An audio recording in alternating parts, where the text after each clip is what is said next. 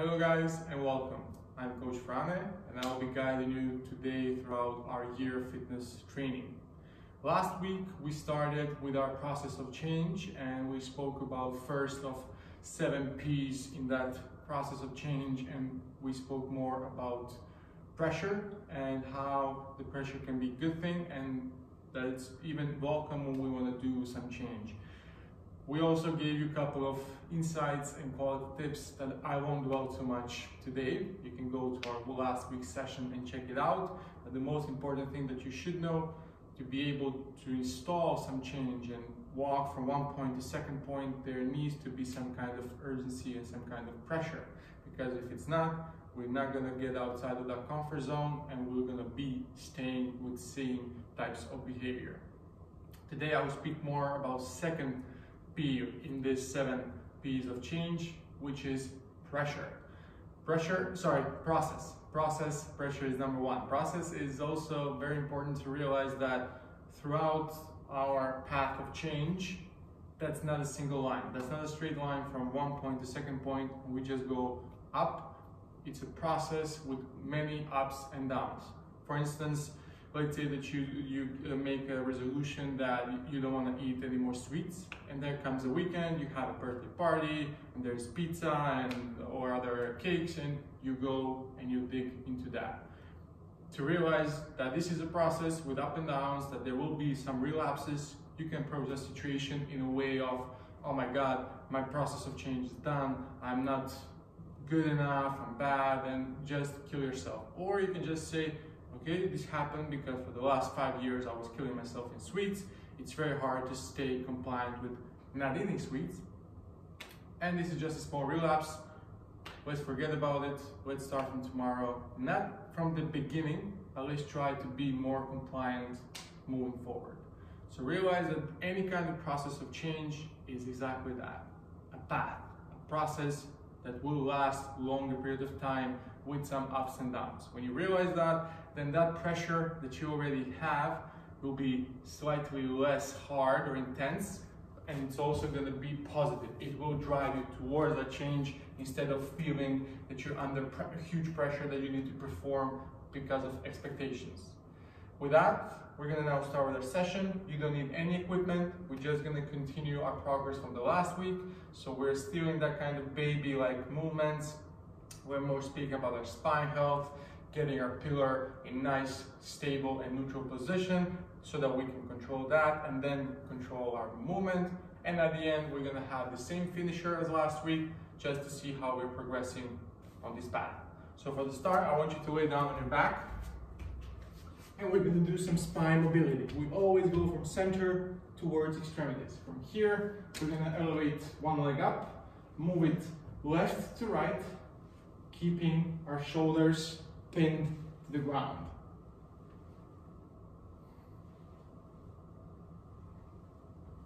We're going to do 5 times. So this is 2, 3, 2 more, 4, last one,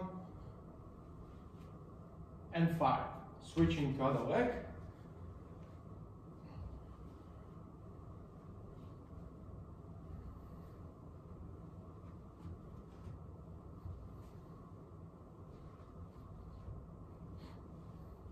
Last one, and 5. Now we're going to do the same thing, but with feet being completely straight, or at least almost straight, with your knees slightly bent.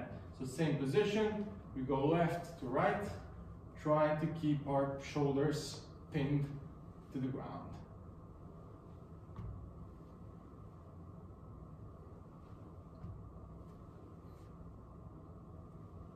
Three, 2 more. 4, and 5. Good. Switching to the other side.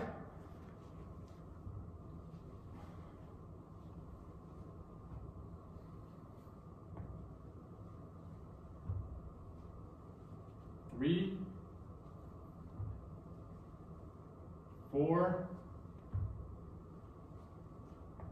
and 5. Good.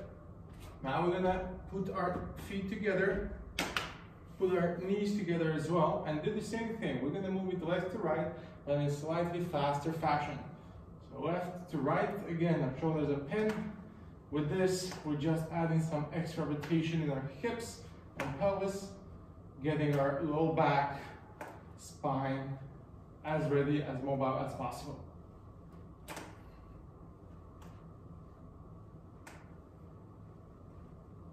Last rep, right to left, and relax both legs on the ground. From here, now we're gonna alternately lift one leg, straight leg up, down, and then switching to other leg. It's very important to highlight that and emphasize, don't do it in fast fashion, don't swing it up, control the whole trajectory and range of motion up and down. So hands on the ground, we lift one leg up and down, up and down. That's one. We do 5 reps in total. 2, 3, 4, 2 more reps. Last rep. And 5. Now we're going to do one combination of straight leg raise and also lateral kick to include both posterior chain activity and mobilization, as well with our spine and low back mobilization. So we're going to do straight leg raise across the body and back to laying starting position. We're going to do 5 times one side, and then we're going to switch to other. I'm starting with my right leg. It's up, sideways, down. 1, 2, 3, 4, and 5. Switching to the other side. 1, 2, 3, 4, and 5. Perfect. This ends up the small mobilization part of our spine, low back, and entry part of our session. Now we're going to continue with that baby development. We're going to follow that development kinesiology to really get back into the movement quality and positioning that we were used to control, but we lost with our growing up and just with sedentary lifestyle. So we're going to do something we like to call baby flow. So for the start, we're going to be on our backs, hold with our hands, our feet, and just try to take long deep breaths as we talked last time, and relax your hips. Your glutes should be pinned to the ground, but of course if you don't have enough mobility and enough range of motion in your hips, they will be hanging up a little bit in the air. Don't worry, just keep breathing.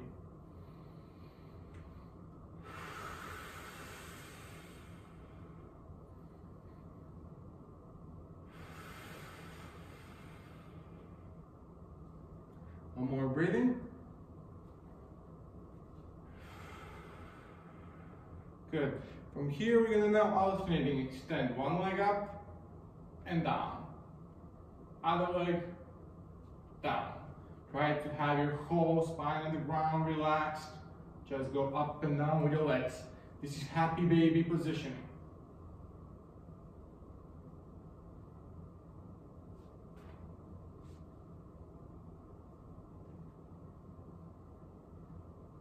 One last rep. And relax your hips. Good.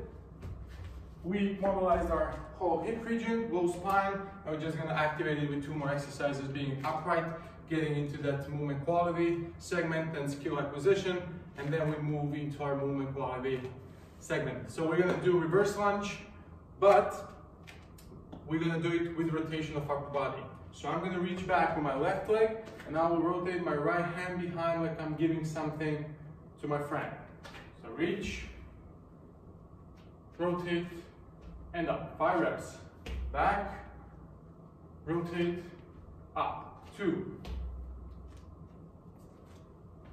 3, 4, last one, and 5. Good. Let's repeat the same thing with the other leg. 1, 2,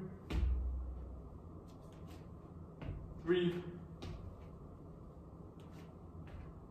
4, and 5. Perfect. Next exercise, we're gonna do a high step reach with rotations, but behind leg now, instead of like in reverse lunge being flexed, will be completely straight. So I want you to go into high step position and reach over the front leg with rotation of upper hand. Stand up 3 times each side. Back, reach, rotate, up. Back, reach, rotate, and up. Doing the same thing on the other side. Back, reach, rotate, up. 1, 2, and 3. And with that, we're finishing with our warm-up. Just a small preparation. As we said, this is a year of fitness. We start slow. This is not about going super intense. This is about slowly improving and increasing our capacity and intensity over the 365 days. Next set of exercises, as usual, I will demonstrate, tell you how many reps, and then you're gonna do many rounds on my instructions. We have 4 exercises. First one is the dead bug. So we're gonna go into simulate position, bring our feet up in a way that they're facing the ceiling with our knees slightly open towards outside. From here, we're gonna lift both hands in the air, and we need to alternating lower opposite leg and hand. So left leg with right hand, but thinking that there is a mop behind our low back, and we're gonna squeeze it into the ground. So try to pin and glue your low back to the ground, and lower opposite hand and leg. Then we switch to other side. There shouldn't be any gaps in your low back and between low back and ground. Start position, down, up, down, up, down, up, down, up. And you're gonna be doing 8 reps with each side. So in total, 16 lowerings of opposite hand and leg. Second exercise, we're gonna do lateral pillar bridge. So we still stay on the ground. Lateral pillar bridge with rotation. Last time we had a shoulder lever and we were doing some oscillation to prepare our body for anticipatory postural stability. Today we're going to include some hip mobility, but also the whole pillar control. So we're still in this low, short lever position. We're going to extend the upper leg, but from here we're going to rotate towards inside, using together our shoulder and our upper hip, while keeping the lower part, lower hip, and our lower elbow, shoulder activated. Rotate, back. Rotate, back. Rotate, and back. After you finish with one side, you go to other side, and again, you do 8 reps on each side. Third exercise will be reverse lunge. Last time we were combining reverse lunge with nice standing triple flexion position where we really wanted to challenge our balance. Today we're going to challenge it in a different way. That's a very important thing to prepare our body. It's always to change and play with different types of stimuli, but always activating the same segment or same capability. So when we're going to be doing our reverse lunge, I'll face you like this so that you see better. Usually we have better balancing point and of course touch with our ground. But with today, I want you to, when you reach back behind, to put the behind leg exactly in line with front leg. So we don't want to have wide stance. We're going to have very narrow stance, and from here go down and stand up. So when you reach back, reach directly behind the front leg, go down and up. And of course, from here, we're gonna try to keep our balance in check. You're gonna do 8 reps one side, as well with 8 reps on the other side. Last exercise, the same as what we did last time, which is gonna be push-up to shoulder tap. So starting position, you can do it either from your knees or regular push-up. We do slow push-up down, up, touch opposite shoulder 1, opposite shoulder 2, and then we repeat the push-up. Important thing here to notice, number 1, positioning. Spread your fingers. The more they're spread, the better the control and stability of our body will be. Imagine that someone is pulling you by your hair. Don't let your head to die down. And number 3, when you're shoulder tapping, before you elevate one hand, push strongly with other hand into the ground, and that will give you enough stability to be able to do it without swinging your hips for too much. So these 4 exercises, dead bug, then we do lateral pillar bridge with rotation, reverse lunge, inline, and number 4, push up to shoulder tap. I want you to do 3 to 4 rounds depending on your capabilities. Everything we do with 8 reps. So 8 reps dead bug each side, 8 reps rotational lateral pillar bridge, 8 reps each side reverse lunge, and of course 8 push-ups with 8 and 8, in total 16 shoulder taps. Now that you've finished with your main part of the session, as usual we have our finisher, which is going to be the same as last week so that you can see directly connection, how you're progressing while following our programming. So we have 2 exercises done in the 4 segments, reverse lunge and a break dancer. So we're going to first do 20 reps on one side. So we're going to do reverse lunge, 20 reps, only right leg going back and up. Then we go down and we do 5 plus 5 break dancer. So we're going to establish a nice bear position, which is quadruped position with elevated knees in the air. From here, we rotate by keeping our hips and shoulder active and back. Rotate and back. So we're trying also to teach our body to move simultaneously our shoulders with our hips. 5 reps one side, 5 reps other side. Immediately we go up, we do 20 reps of reverse lunge, and then we finish it again with 5 plus 5 break dancer. Try to clock it, try to record the time so we can track your progress throughout the whole period of this small microcycle. That being said, we finished with our session. Hopefully you enjoyed it. Make sure that you check out our other programming or reach out directly if you have any questions via email or even commenting below this video. And we're gonna make sure to be there for you to help you in any way possible. Have a nice day and see you soon. Bye.